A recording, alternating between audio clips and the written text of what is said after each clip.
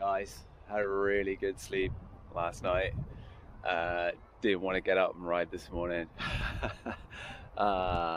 Before we leave, I'll just show you where I slept last night. And so here is the wild camp. Remember, leave no trace. My bike is proper dirty. I am absolutely freezing, guys.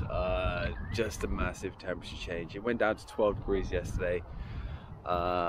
Plus, with my clothes being wet, like my shorts that I'm wearing right now, it's added a chill factor. I wasn't able to dry my clothes yesterday. It's supposed to be a sunny one today, up until I forget when it is. I think 12 or something like that, and then it's going to be cloudy. Hopefully, no rain. I'm gonna make the view this way because it's beautiful. So let's get on the road. I'm not sure where I'm going today. I know I'm going to where the Humber Bridge is. I'm trying to look for a warm showers host. Hopefully that can happen. If not, then I'll do my original route, but I forgot what it is. What I will do is I'm going to ride down the road, find somewhere to sit, charge up if I can. That's the other thing as well. There's 2 supermarkets, but they don't offer cafes, so I have to find some like local cafe somewhere, and hopefully they'll have charging, because I do charge up pretty low on that. So yeah, and then I can figure out the rest of the details, but let's get rolling.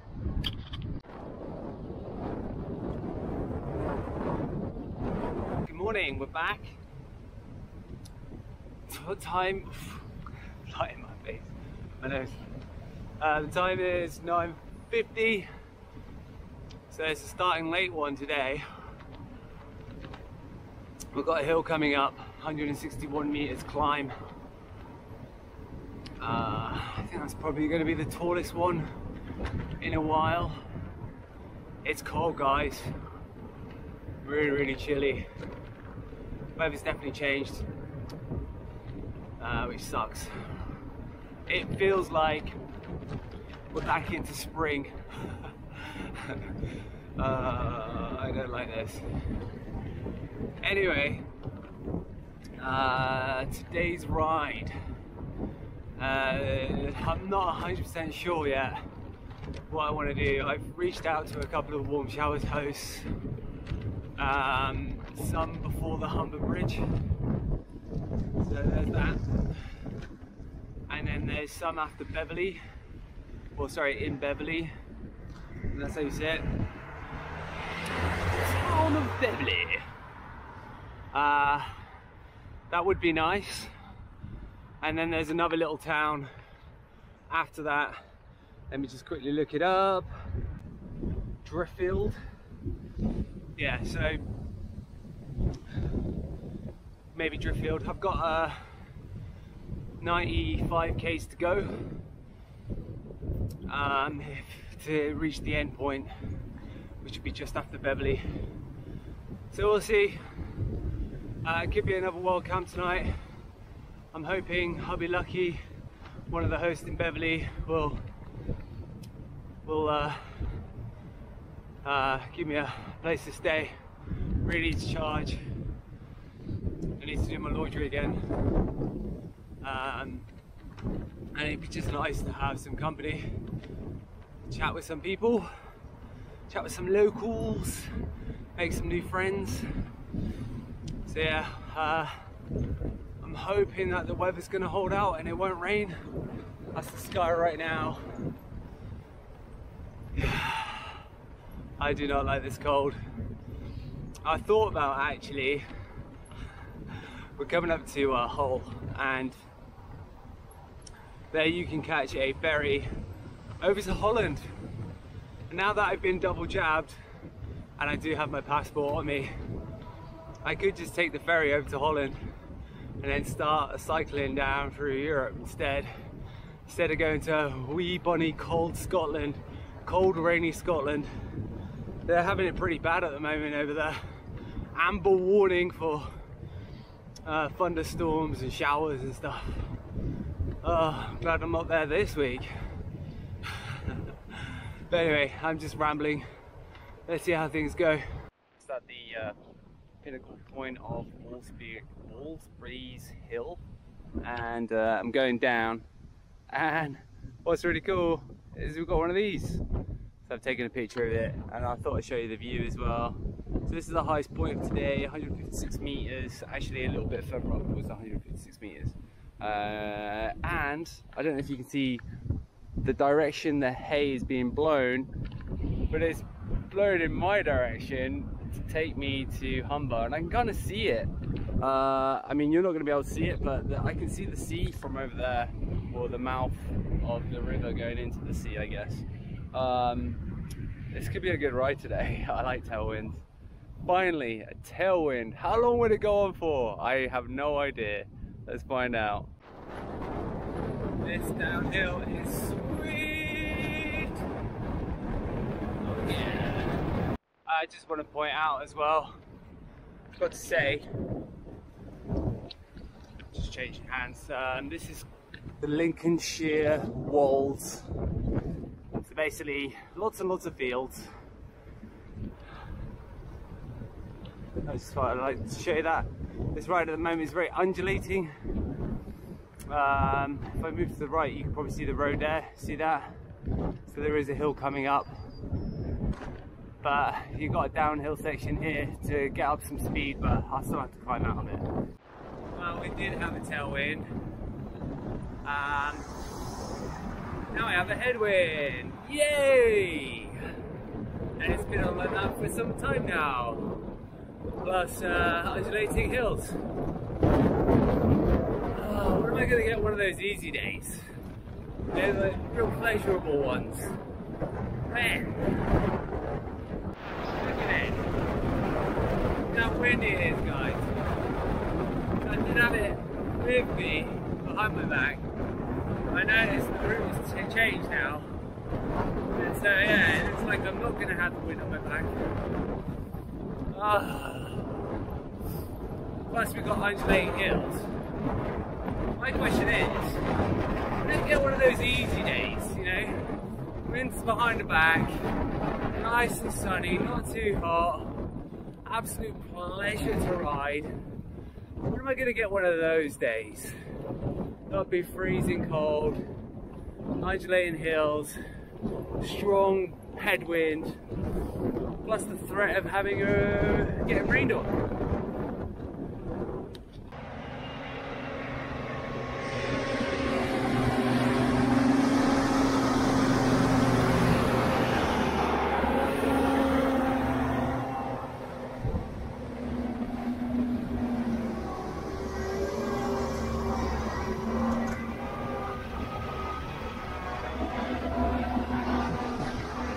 Farmer's convoy. I'm going to get on the back of this because I'm going that way. Oh. So, good news is, definitely not going to be croc infested. Bad news is, I don't know how deep that is. Do we go? Do we risk getting absolutely soaked?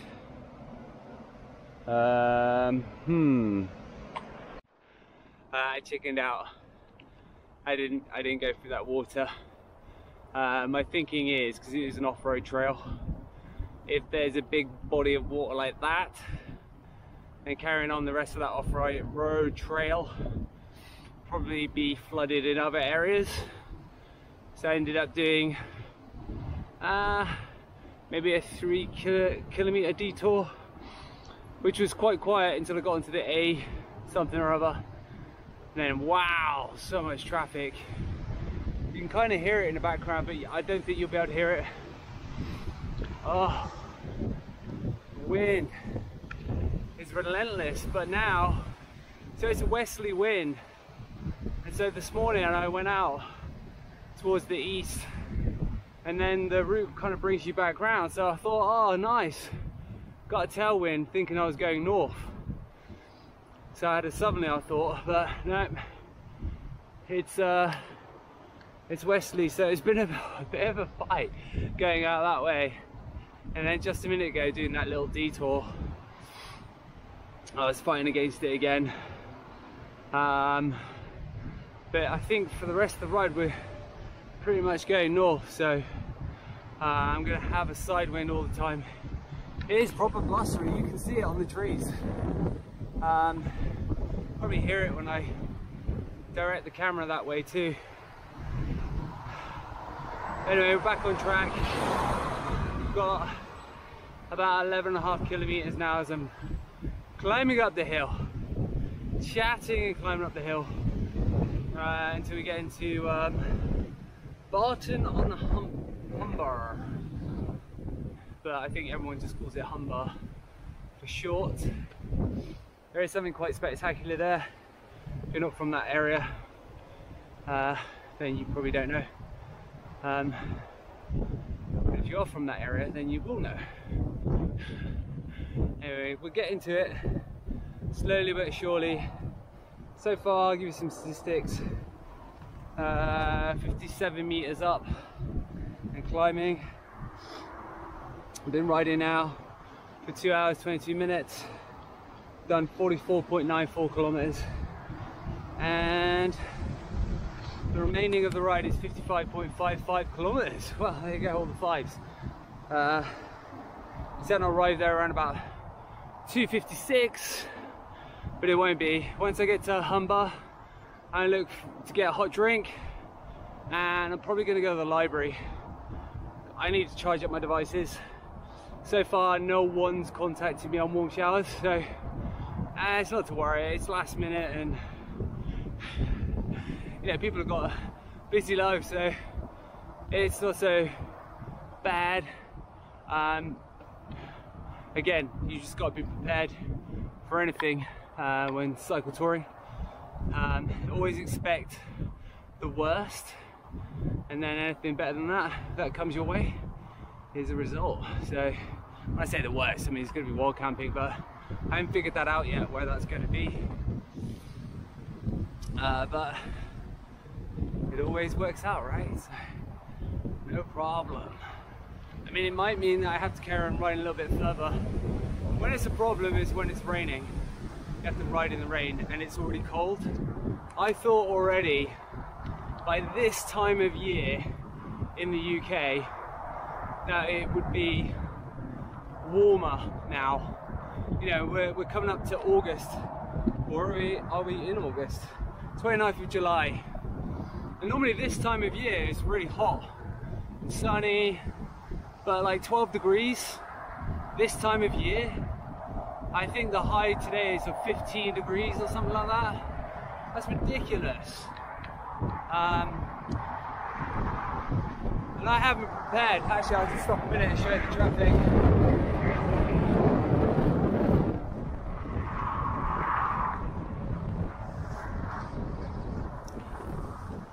I haven't fully prepared winter gear, because that's what it feels like to me.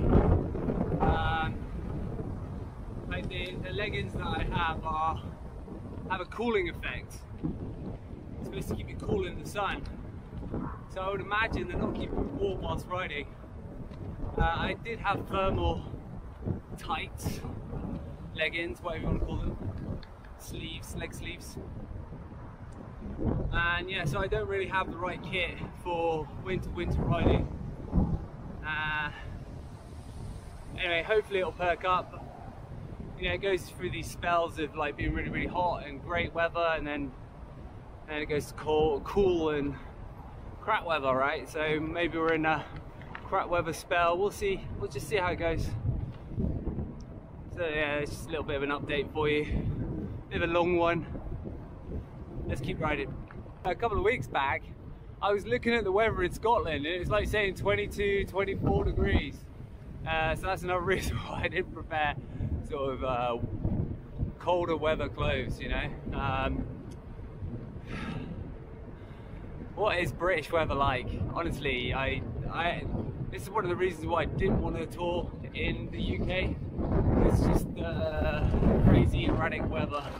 If you can get a good window, then that's all great. But if you start cycling and a bad spell of weather comes along, oh man, it's horrible.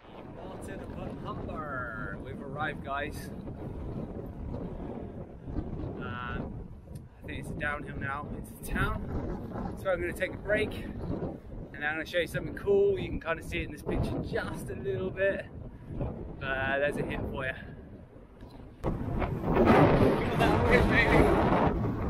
So, change of plans.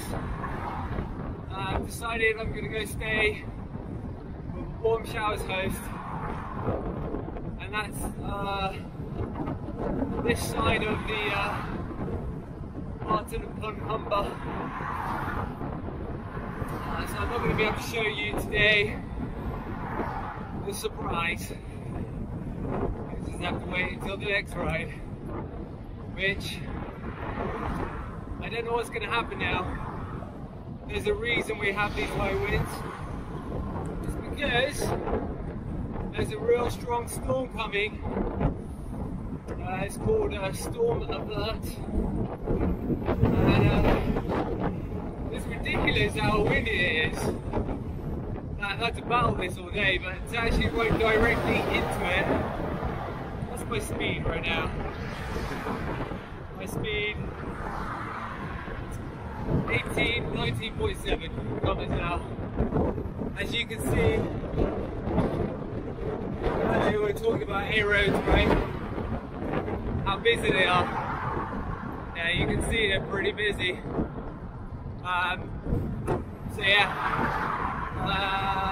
I've got a really good opportunity to stay with a guy called Peter and his wife Lynn. He's a cycling coach. Actually, he's got quite the impressive portfolio. He is part of the Sustrans group who, like, I think, I'm not 100% sure, but he's part of that group. He oversees cycling races. He's watching one now. You can't believe the wind. And he's planning to cycle the world, be the first person with a disability to do it and break the record or something. But I'll find out more information tonight. Yeah, so the offer is too good to refuse. So it's taking me off route by 10 kilometers. And it means today I'll fall short of 50. So I'll have to make that up at some stage. I'm not going to worry about it right now.